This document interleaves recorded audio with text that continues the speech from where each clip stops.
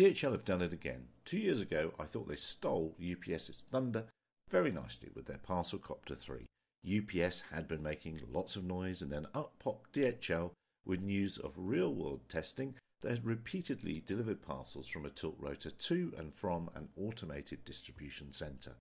DHL today announced a medical delivery trial in Tanzania, one that has been quietly operating on the shores of Lake Victoria for several months. This time it's not UPS that's taken a hit, but Zipline's product, for two reasons. Reason number A, in 2017, Zipline announced that they were starting a service in Tanzania, but to the best of my knowledge, it's not actually started. They seem to have been pipped at the post. And the second more important reason, the DHL Parcel Copter 4 is a VTOL, vertical takeoff and landing. It's a German Wingcopter. FPV world champion Luke Bannister recently set a VTOL speed record with one. What does this mean? It means that unlike Zipline, which is a one-way service, the Parcel Copter 4 can return samples to be tested or any other cargo that fits into its pod. Furthermore, the Wingcopter does not need expensive launch and recovery facilities.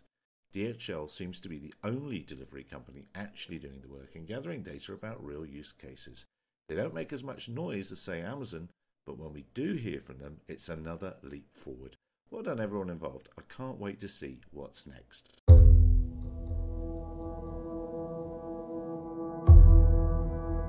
Our people need medicine. If they cannot get them, it means they're gone. Especially in the areas that have got geographical challenges like Ukerewe Island, which is at the midst of Lake Victoria. We have about more than 400,000 people in Ukerewe district. And we face a number of diseases such as malaria, typhoid, schistosomiasis and the like. Sasa kwa kuwa tuko kisiwani, kweli inaweza ikatokea bahati mbaya tukakoswa dawa kwa sababu tu hatuna uwezo wa kuvuka siku hiyo na kupata dawa. We are responsible of distributing medicine in the Lake Victoria region. The last mile supply is so difficult because of the infrastructure. Our roads are still very poor, especially in the rural area. We can go by lake, but the vessel in the lake, they are not reliable. And you don't get the diagnosis results on time. You don't get the necessary medicines on time. There is a threat of death. We thought of how we can improve delivery of health supplies, especially to those hard-to-reach island areas.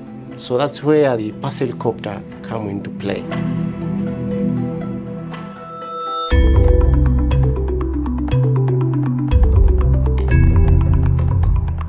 The Parcel Copter can overcome a number of challenges, especially in the areas that are not easily reachable. Parcel Copter always fly autonomously, and we see where drone it is just in case we can make any decision at the right time. Their tilt-water technology give their drone to go vertically and then change the mode to transition mode. They can land at a very small area where you don't have runways. The technology itself is innovative in the sense that it really addresses the challenges that we have in Tanzania.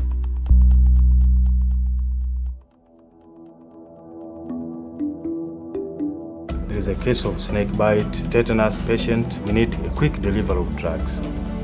Not only Parcel Copter will deliver commodities quickly, but also can help in the cold chain.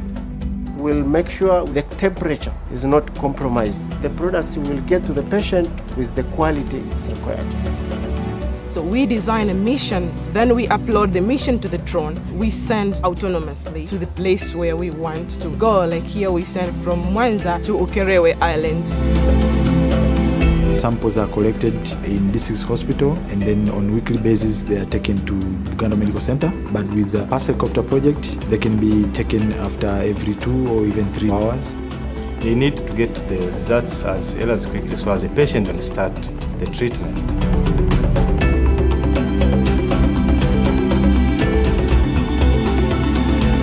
I should take this opportunity to thank DHL, the GIZ under the German Ministry for Economic Cooperation and Development, and the Wingcopter team. We had tough times when we started, but now we see light at the end of the tunnel.